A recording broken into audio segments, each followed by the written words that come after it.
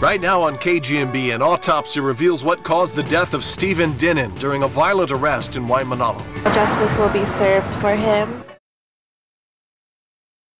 Good evening. The autopsy of 35-year-old Stephen Dinnan shows the Kaneohe man was choked to death during his arrest. The medical examiner has ruled it a homicide, and this now clears the way for potential criminal charges and a multi-million-dollar lawsuit. Rick Desog has the exclusive details.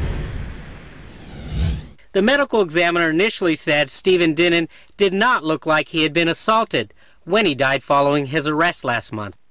But now the ME has made an official determination that his death was no accident. That Steve Dinnan died as a result of a homicide.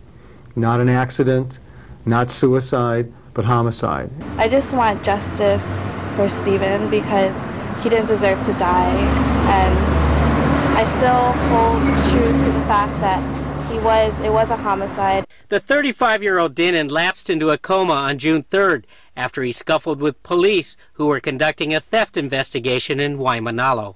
According to the medical examiner, Dinnan choked to death after his chest was pressed against the ground. The ME says Dinnan also suffered a severe injury to his neck.